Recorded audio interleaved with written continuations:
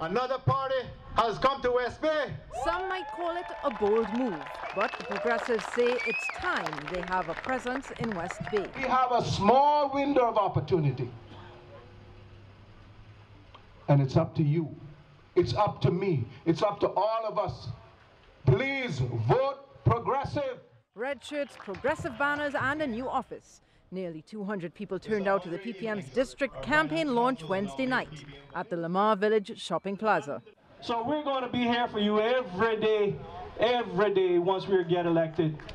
The party is hoping to have 4 candidates on the slate in this district, but has settled on these 3. Woody DaCosta, Captain Brian Ebanks and Ray Farrington. We've never had before of making a real difference, of finally breaking in to what I call Fortress McKeever. For years, the United Democratic Party has won the available 4 seats in this district. But given the political events over the last 4-year term, the progressives say they won't make the mistake of not putting up a fight again in this district. West Bay must not go without representation in the government this time round, as happened in 2005. For some who live here, the physical presence of another party is welcome.